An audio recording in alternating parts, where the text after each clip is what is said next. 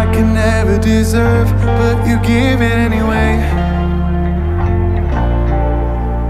You took all of the things in my past and you turned it into praise.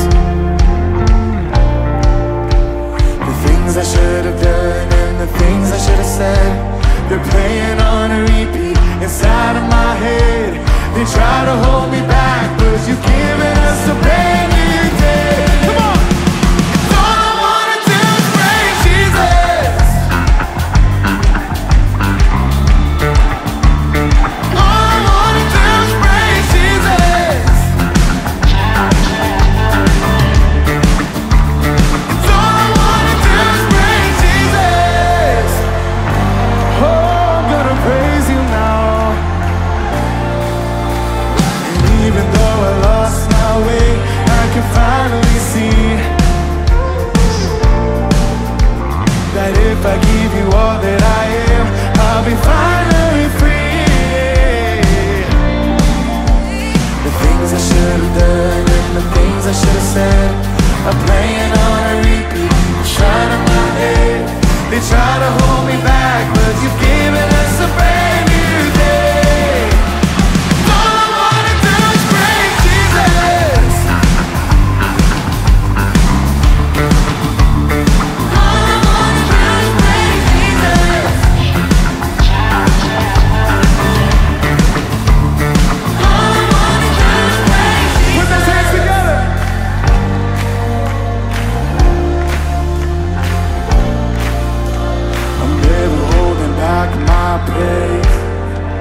I'm never holding back my praise. I'm never holding back my praise. I'm giving it all to you. I'm never holding back my praise. I'm never holding back my praise. I'm never holding back my praise. I'm giving it all to you.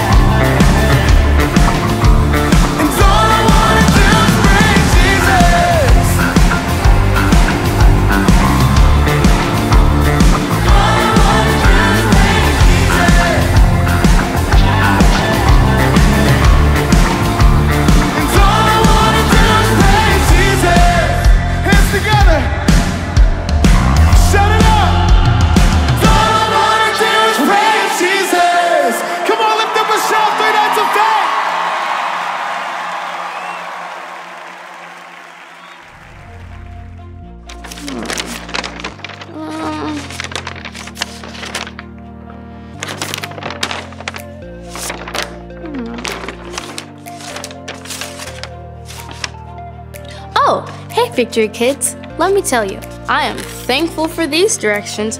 Trying to put this together without them, whew, it would have been a mess. Anyway, it's so good to see you.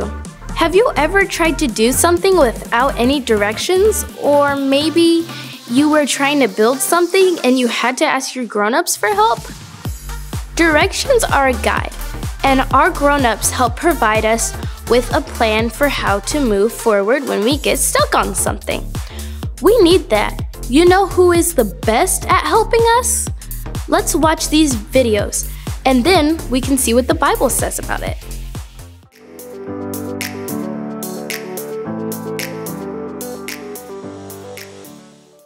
Hey Victory Kids, Pastor Sarah here, and it's time to go over our memory verse. This month, our verse is found in the book of Psalms, chapter 98, verse 4, and it says this: "Shout joyfully to the Lord, sing for joy and sing praises." Now, I want you to watch carefully as I teach you the motions. They go like this: shout joyfully, take your hands and put them around your mouth. To the Lord, point up, we're talking about God. Sing for joy, put your hands on your heart, and sing praises. Lift your hands up in the air. Psalm 98:4. Open your hands just like you're opening up a Bible. Pretty easy, right? Now, this time, I want you to join in and do it with me. Are you ready? Yeah. Shout joyfully to the Lord. Sing for joy and sing praises. Psalms 98:4. Come on, guys. You ready? Let's go. Alaba al Señor con alegría. Canta por gozo. Canta alabanzas. Salmos 98:4. Bye. Yeah.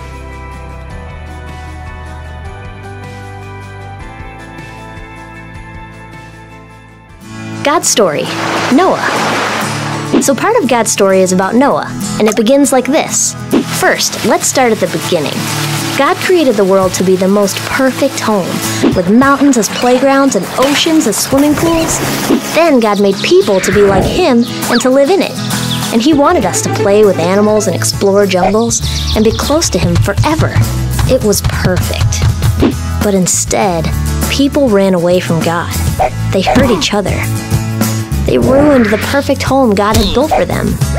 The Bible says this made God really, really sad. So sad, in fact, that God decided to wash away all the evil and meanness and cruelty in the world by sending a huge flood to destroy everything, to get rid of all the wrong things and the people who kept doing them. But there was one guy who followed God. That's right, Noah. God had a special rescue plan for Noah. He told Noah to build a big boat called an ark to stay in during the flood. It had to be big enough for Noah's wife and kids and at least 2 of every kind of animal on earth. So, pretty big. And Noah had to build it in the middle of dry land, which means his neighbors probably thought he was crazy, or at least a little weird. Kids, sometimes following God looks a little weird. We're okay with that. Anyway, looking weird didn't stop Noah. He knew he needed to be rescued. So he finished the ark and waited for God to bring the animals. And God brought them all right. Just imagine what those neighbors thought when they saw an entire zoo strolling through their yards. When Noah's family and all the animals were inside, God shut the door. Then, the Bible says God opened the bottom of the ocean and the windows of the sky. We don't know what that means exactly, but we do know it was tons of water. It rained like this for 40 days and 40 nights. And the rain wasn't the worst of it. Once the water stopped, it didn't go away. Noah and his family sat cooped up, floating in the ark for over a year, just waiting. And waiting and waiting. Did we mention they waited? Well, when the tops of the mountains finally started to show, Noah sent out a dove to see if there was dry land. There wasn't. A week later, he sent the dove again. The water was going down. A week later, Noah sent out the dove one last time. It didn't come back, which meant it had found a home. Noah and his family could leave the ark. The very first thing Noah did was build an altar to worship God and thank Him for His rescue. And God made a covenant with Noah, which is like a very special promise. God promised never to destroy the earth with a flood, even though He knew humans would keep right on doing wrong things that made Him sad. God put a rainbow in the sky to remind Noah that He would definitely keep this promise. And just like God rescued Noah, He would one day send His own perfect Son, Jesus, to earth. Jesus would take the punishment of all people. Then, God could be close to everyone who wants to follow Him. And that's the story of Noah.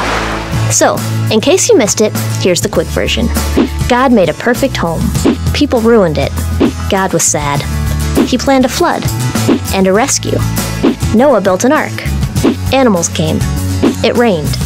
Noah waited. Dry land appeared. Noah worshipped God. God made a promise. God sent Jesus to rescue us. And that's a part of God's story.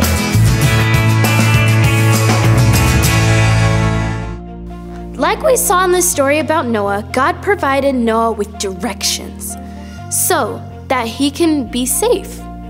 God gave him a plan. Jeremiah 29:11 says, "For I know the plans I have for you, declares the Lord. They are plans to prosper you and not to harm you. They are plans to give you a hope and a future." Doesn't that sound amazing? God has a plan for us, and there are good plans. No matter what we're going through, He is always there to provide for us and to help us. Following God and the directions He gives us is always the best thing for us. This week, let's shout out our praises to God because He takes care of us. Let's say this together. Repeat after me. God, I praise you because you take care of me. Thanks for watching and hanging out with me. See you next week.